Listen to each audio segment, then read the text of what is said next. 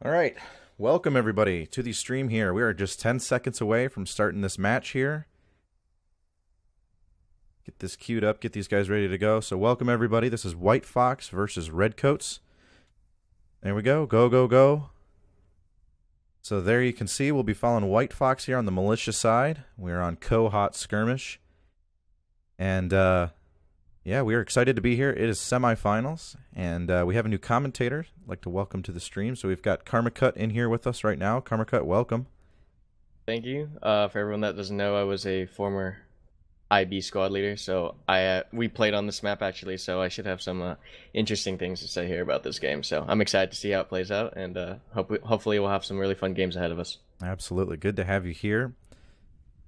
So we've got these, just Kohat and I announcing this match right now. We're following WhiteFox, and Kohat is there over on the Redcoats team. And this is the semifinals, so we've got two matches going down today. And the winners of those two matches are going to go on to the finals. So this is going to be a very exciting day for Squad League. We'll have those, we'll have that grand final and then that third place final. Which are only going to be the other matches that are left in our tournament. So these matches today are going to be very deciding for these teams, these four teams that are going to be playing. But following WhiteFox here, these guys are following that tactic where they will place down rally points and have guys spawn in with fresh legs. There you can see. And no fobs up yet, but you can see WhiteFox utilizing those map markers. We've seen Kohat skirmish a little bit in this tournament, and this is a very fun map to cover. A lot of action down here in the valley, and as well on the hills on either side of the valley. Yeah, right off the bat here, I can see Redcoats are going for a really aggressive two-man squad push for mid, and we'll see if they decide to take an aggressive move across the river to contest WhiteFox's second flag.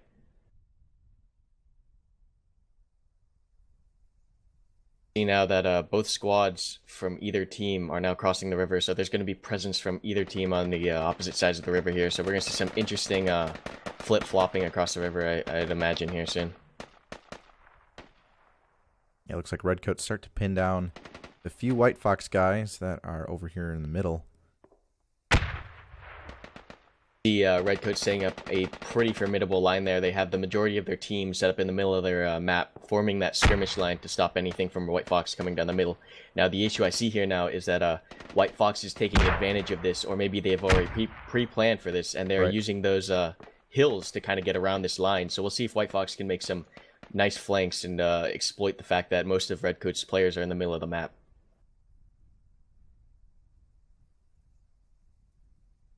Yeah, I can see a couple of those WhiteFox guys moving over to the east, but they're going to run into almost a full squad there of Redcoats. I believe that's Jap's Eye who's probably leading that squad. I think Jap's Eye is one of those guys that likes to lead the squads that operate on the fringes of the map. Really excels in those guerrilla tactics, so we're seeing him right now push through those WhiteFox guys out there. That is true. That is true. WhiteFox now, though, has that intel that there is a full squad over there for Redcoats, so we'll see if they decide to adjust their strategy to this. Now that they realize that they can't get a small squad over on their flank on that eastern side.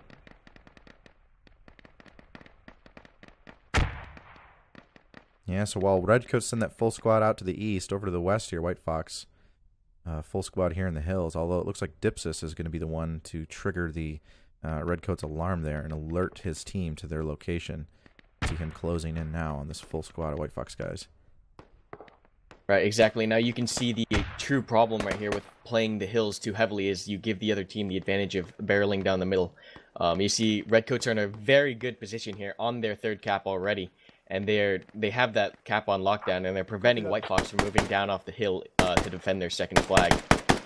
So maybe that was WhiteFox's strategy to just let Redcoats take that flag uncontested, but we'll see if this will end up biting WhiteFox in the butt later. Yeah, you're right. A lot of Redcoats guys down there in the middle.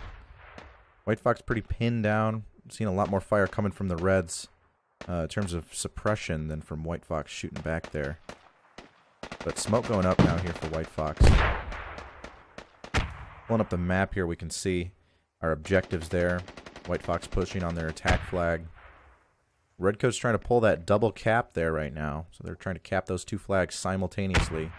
They've got that Deafy squad there. I can see in the distance. Rossi Raider down there capping that objective, their attack flag.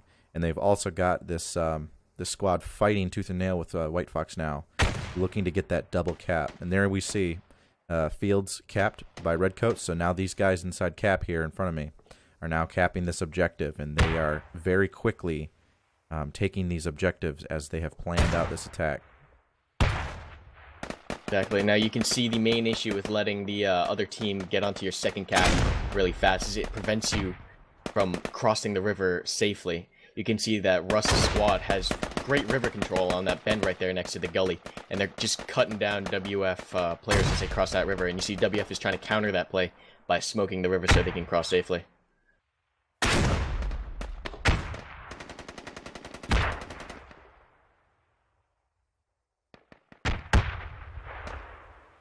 Right now that both White Fox and Redcoats are fighting over this gully that plays a major role in that second flag. It offers great protection from the cap zone as well as river control, which is pretty crucial on this map considering how the river runs straight down the center of the play area, and it kind of splits the map in a way that you can control who goes where. Absolutely. Yeah, Redcoats really do seem to be dominating right now. We'll see how White Fox can respond to this. They're fighting right now for that last cap. It looks like I see a lot more red in the cap than I do see blue, so definitely Redcoats dominating this cap area. White Fox on the perimeter of it. You can see the sphere right there. Above that, that shows... Oh, and there we see there Militia capturing North Fields there.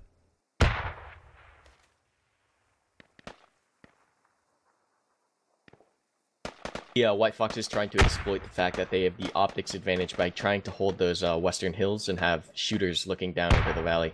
But I feel like they allocated too many resources to that western hill, and Redcoats saw this weakness, exploited it, and was able to push through really uncontested. And now White Fox is scrambling to set up a defense before Redcoats can use this momentum to crush the game.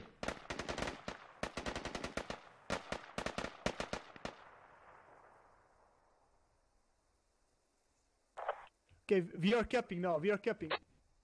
I like this play by Japsi's squad, holding that eastern hill.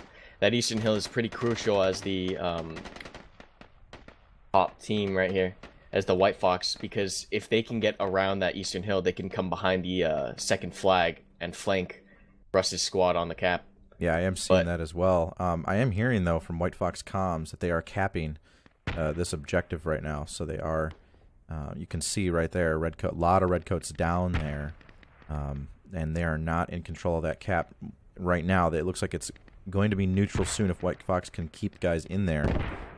So we'll see. I do see what you're talking about, those guys, though, in the corner.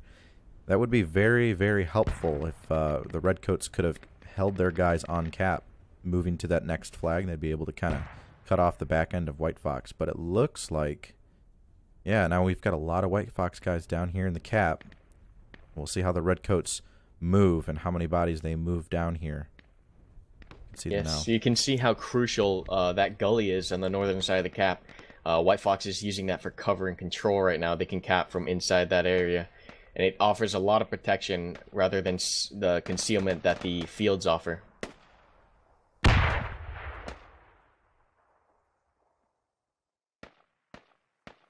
I'm getting comms here that Redcoats are recapping. They're getting control back over this third cap. You can see them using smoke to layer that concealment and try to keep their guys alive that are in the field.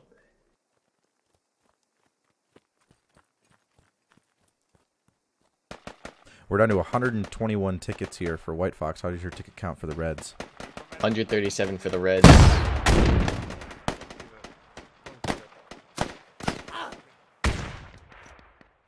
Reds dominating here early on in this match. However, White Fox not out of it, fighting pretty good right now.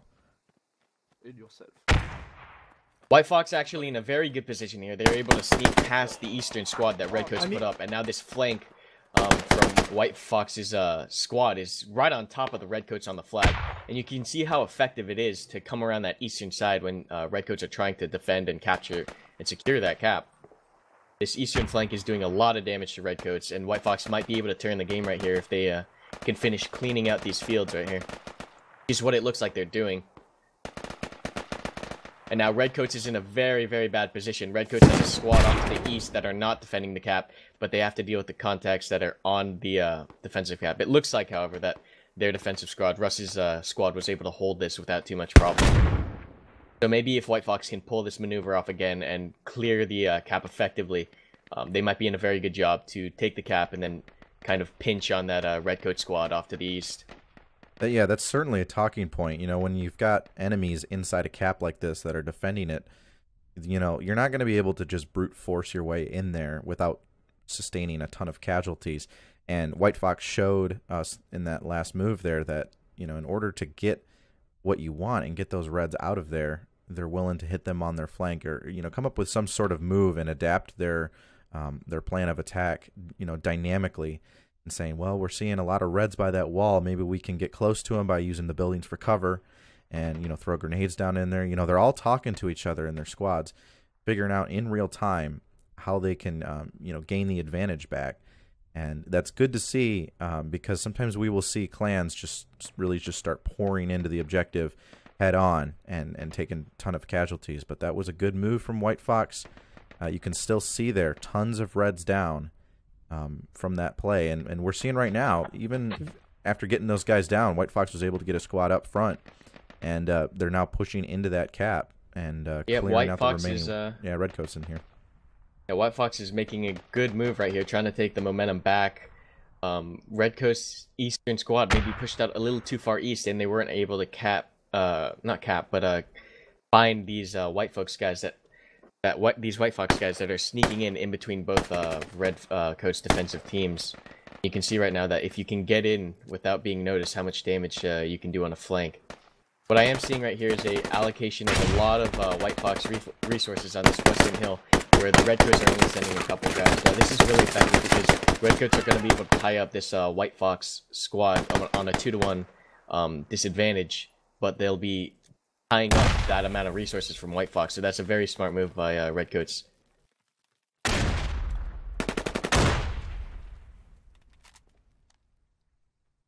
Again, pulling up the map there. WhiteFox in control of 1 flag. Redcoats in control of 3. The battle right now is WhiteFox trying to attack that flag there. You can see in the middle by Squad 3. Redcoats, of course, defending that flag as well as looking at that last flag, hoping to cap that. Are there any FOBs down for WhiteFox? I'm looking right now, and nope, I'm not seeing any FOB. Oh, no, there is one FOB. It's in Foxtrot 6, keypad 1. Oh, I see. Yeah, that's a very popular spot to put an FOB down. Yep. You see a lot of teams on this map, especially since the map is so small and so wide. You can't really put FOBs behind the hills because once you do that, you are reinforcing units will get caught in the open coming down the hill back into the play zone. So you usually see the caps, or not the caps, but the FOBs as an extension of the main, a safer, closer area for squad to spawn in on. Not necessarily a flanking fob or an attacking fob, but just an extension of the main. Right. Still skirmishing down here in the fields. I can see WhiteFox and Redcoats guys skirmishing in the hills there to the west. And that's always a tricky... The hills in this map are very tricky because you want to commit some sort of force to clearing them and protecting them, but not too many because you really need all that oomph down up front, capturing these objectives and moving through the valley. So if you don't have anybody in the hills, you're going to lose control of them, and that can really come around to bite you in the ass. But if you commit too many people, you're gonna be in a bad place because you're not going to have that force you need to cap these objectives down on the front line.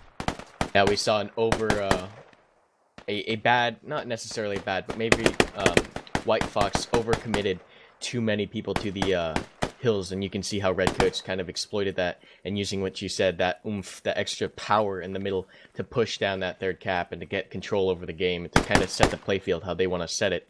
The awkward thing about this map is that most teams will try to control both hills, and what that does is that splits your resources.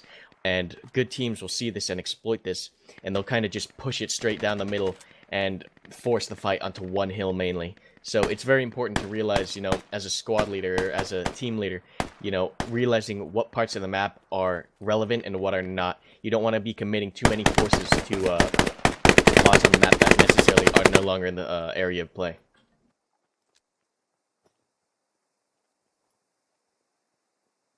The Redcoats right here are pushing up slowly through the gully. They have great control over that gully right now, and you can see it's really hurting WhiteFox's attempt to attack from the northeast. Once again, though, one of the major attack areas of attack for that second flag for WhiteFox would be from the northeast, and you do see them coming down that road and attempting to get an eastern flank on that cap.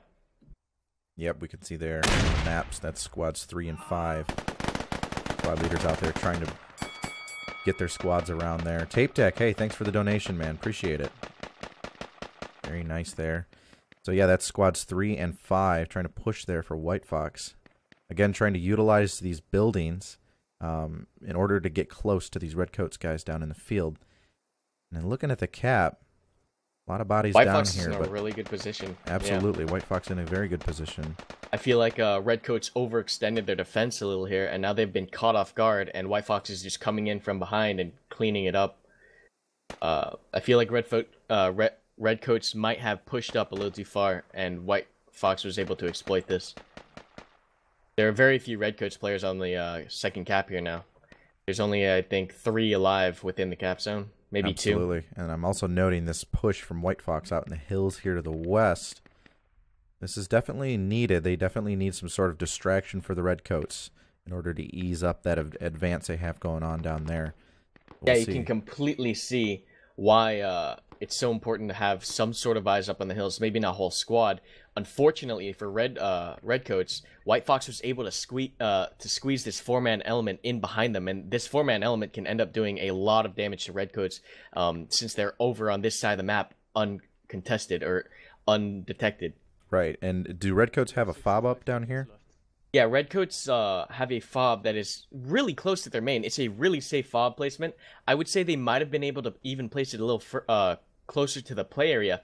Their fob is in E8, keypad 9. So basically just 2 keypads over from their main. So it's really interesting to see how safely they played that fob. And you can see right now WhiteFox moving in to intercept the incoming Redcoats reinforcements here. And they're going to be able to do a lot of damage because Redcoats have no idea that they're here. We're down to 64 tickets here for WhiteFox. How's it looking on the Redcoats side? Redcoats are strong at 98 tickets. All right, so certainly a lead there for the Redcoats. However, WhiteFox not down and out here. Their team now, you can see that split there. 4-man team. And 3 of them go down there to look for fobs, and they leave mostly up there with his RPG to start drawing fire. Like these guys are about to get in contact, though. Kind of see the advantage that Redcoats gained by pushing their offense or their defense so far north of the cap is they were able to die, but the fact that they had that skirmish line ahead of the cap and not on the cap gave them the time to regroup and get back to the cap in time before WhiteFox decided to make a push onto the flag. So that's why it's very important to set your defense not only on the flag, but kind of layer it ahead and around, so that those defenders that die do have the time and that luxury to spawn at a different spawn point and walk back in rather than waiting for a medic or something like that. Right.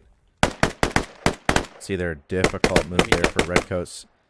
Team kill there with a grenade. And that was just a matter of communication, it looks like. We had Anti-Citizen 1 prone there. Didn't see this WhiteFox guy who was basically right on top of him.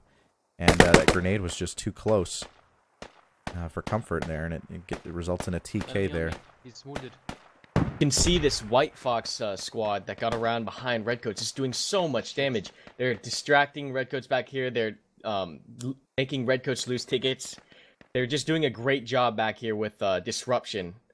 And you can see how important it is to have those eyes on the flanks and to keep checking your sides. Because right now, Redcoats is kind of split between defending their fob and defending their reinforcements and defending the cap. You can see them pulling guys off of the defense cap to move back here to deal with this WhiteFox squad. Absolutely. And these WhiteFox guys, it looks like they placed a rally down here, and they are starting to spawn in greater numbers here.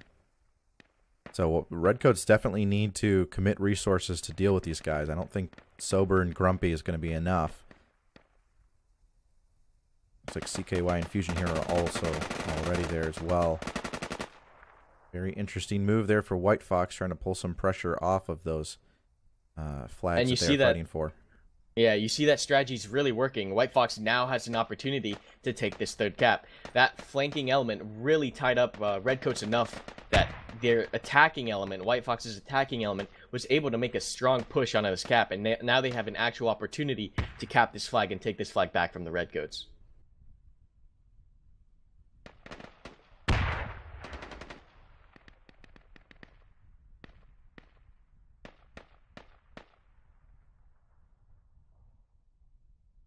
How are the comms on the Redcoats side? I know the Redcoats use comms quite a bit. It's pretty quiet here on the WhiteFox side. Redcoats comms are excellent. I'm hearing a lot of chatter, a lot of call-outs, a lot of teamwork, a lot of coordination that goes into playing these kind of games. And especially when the map is so small and so volatile, you really need to have that instant communication, that instant clarity with your squad members and your squad leaders in order to organize a proper attack or defense. On Kohat skirmish especially, since the map is so small, it's very important to react as fast as you can to what the enemy's doing and to get that plan made and to push that plan out into delivery. You can see right now, since that map is so small, WhiteFox might have an opportunity not only to take this flag, but to even cross over the river and go that next flag. I'm not sure if that flanking squad is still effective, but they've slowed down Redcoats a considerable amount.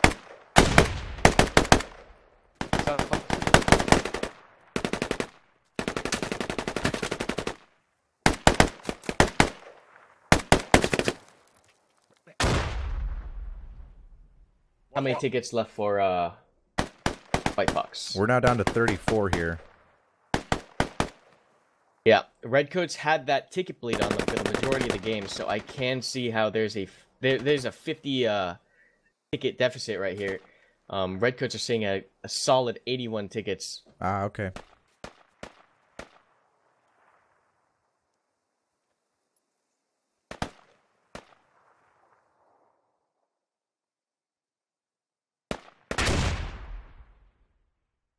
Yeah, we definitely saw Redcoats there dominating early game, but WhiteFox causing a lot of issues here for the Reds late game.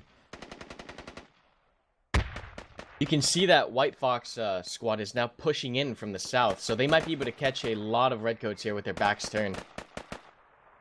Now, is that fob still up for the Redcoats? That fob is still up. I don't believe WhiteFox found that fob. That fob is in a really safe position. So I would assume that WhiteFox would not bother committing too many resources to try to eliminate that FOB.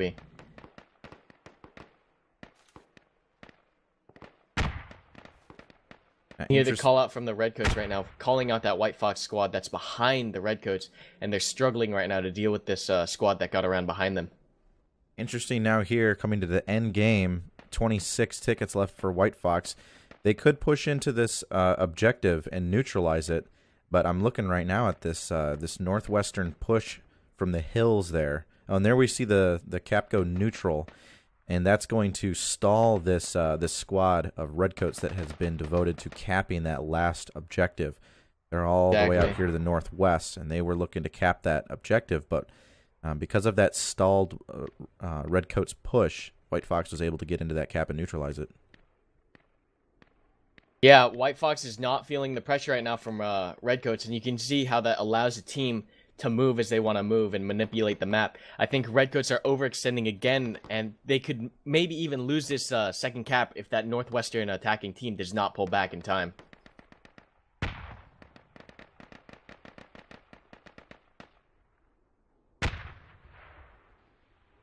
Looks like a fresh spawn in there for Redcoats.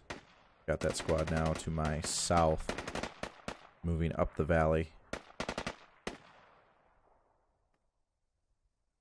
WhiteFox making a really aggressive play right now, crossing the river into the their third cap. It's a really strong push from WhiteFox right now.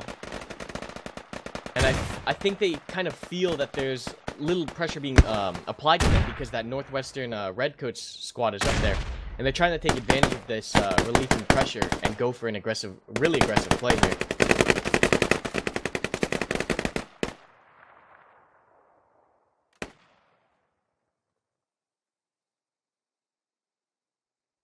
We can see there, flag split. We're now down to 26 tickets. WhiteFox is doing a good job of closing that gap. Redcoats are now at a 47 ticket hold. There's only about a 20-ticket difference here coming into the end game. That's certainly different from what we started off with. Very different. It's interesting to see right now if Redcoats can exploit the fact that WhiteFox overextended and tried to attack this flag, and if they can cap that flag back and end the game right here. Yep, I'm seeing a lot of down arrows here from WhiteFox. Crossing that that open valley, that open riverbed rather, is it's a very, very tough call to make. You gotta cross that, you know, with the confidence that they don't have eyes on you further down, because it's very open. It's kind of no man's land in between these fields, and we see that evident as the WhiteFox bodies stack up there in the middle. You can see how river control really slowed WhiteFox down right there. Redcoats had a couple guys on that south side of the river that were able to pick off and slow down that WhiteFox across the river.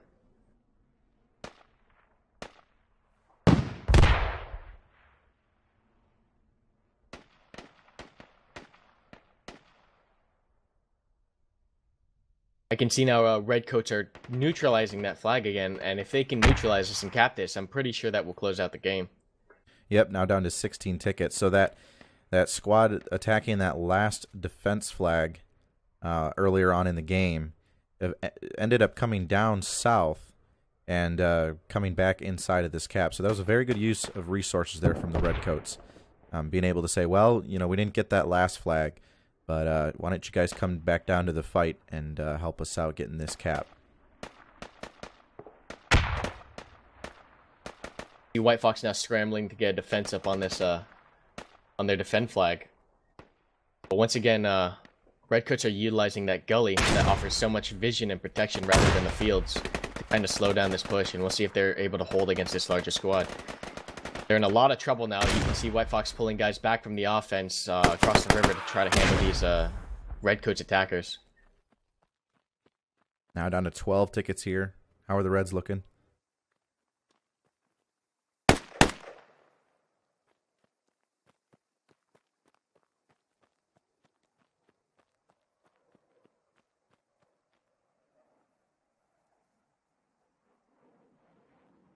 See the game kind of slowing down now as both teams set up a proper defense. As the tickets get lower and lower, teams start playing safer and safer, and you can see that right now. Neither squad or neither team wants to give up unnecessary tickets as this game gets closer and closer to ending. How are the Redcoats tickets looking? 41 tickets, but remember that they don't necessarily know the WhiteFox's tickets, and so they're playing as if they're down, I believe. Right.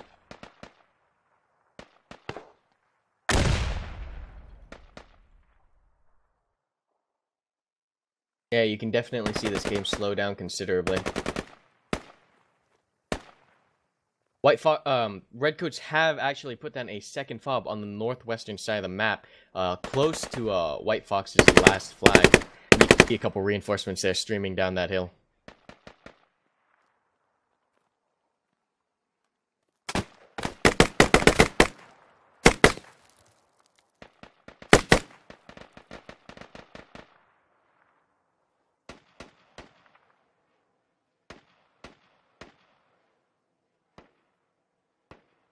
Couple WhiteFox attackers attacking from the inside the cap almost. I'm not sure how they got there. I wasn't paying. But you can see how getting in behind a force can really disrupt and distract a team. Yeah, it's certainly disconcerting when you start taking fire from the rear, and you don't quite know how many guys there are back there. You don't know if they're only having one guy open up or if the whole squad's back there opening up at you, and you don't really know how many resources to devote to flushing those guys back out. So getting behind the enemy is always good. Exactly, because it forces the target to react as if they're being overwhelmed, which might not necessarily be true. And you can kind of trick the enemy team into over-allocating resources into places where they shouldn't be. Now down 11 tickets here for WhiteFox, coming into the last part of this match here. 34 tickets for Redcoats. The call goes out from Redcoats that they are capping this flag again. So we'll see if they're actually able to close out the game here with this cap. Yep, now down to 9 here. A couple of these WhiteFox guys holding spawn. They are not quite sure how far down the Redcoats are, so they are, you know, at this point being low on tickets, they're looking into the next match already, saying, you know, if we can conserve as many tickets as possible, that's going to help us out in that next match there. Exactly. See once again this gully coming into play. It's such a crucial part of this map, this northern gully on the attack flag.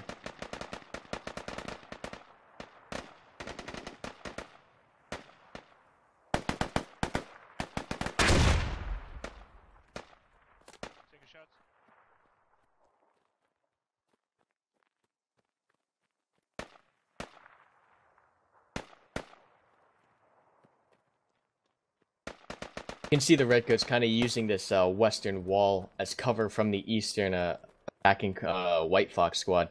And it's pretty effective as long as you stay low.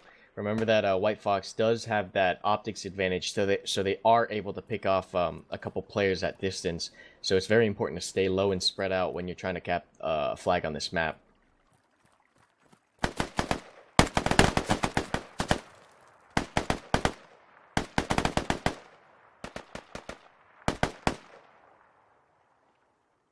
WhiteFox still trying to push down that eastern side.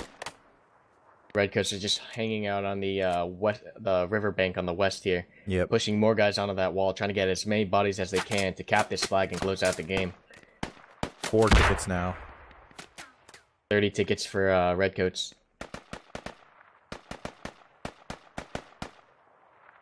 On me.